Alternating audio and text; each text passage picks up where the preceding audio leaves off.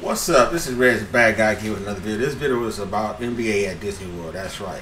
Apparently, the NBA want to use the ESPN Wide World of Sports Complex to complete the NBA season. You know, this place is big enough. It's like 255 acres. You know, it's enough to isolate the teams and stuff that's going to be there. I think the team is going to be staying on this property, you know, while they finish the remainder of the season and stuff like that.